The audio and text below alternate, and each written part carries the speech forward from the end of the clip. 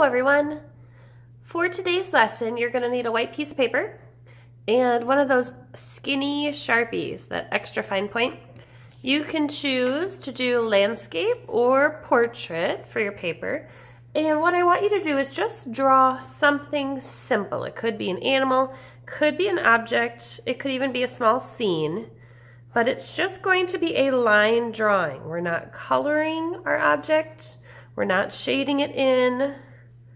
We're just going to draw it using lines so you have enough detail to be able to tell what your object is.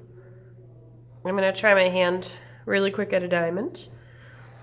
And our goal is to do this in one day. You're going to create your drawing, and then we're going to paint the area around the drawing. So you want to get set up by having a placemat.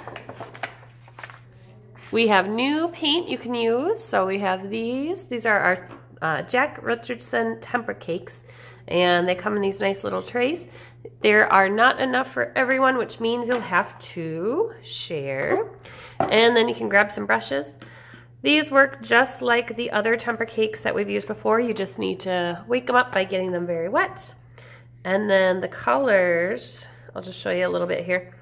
They are really rich. I mean, they're very vibrant. You can overlap your colors. I could even maybe blend those two together to create some really nice shades of color. So I have one piece finished here. In this one, you can see I made a small scene at the bottom. I've painted a sort of galaxy looking like sky, and I've chosen to leave that drawing, the original drawing, blank.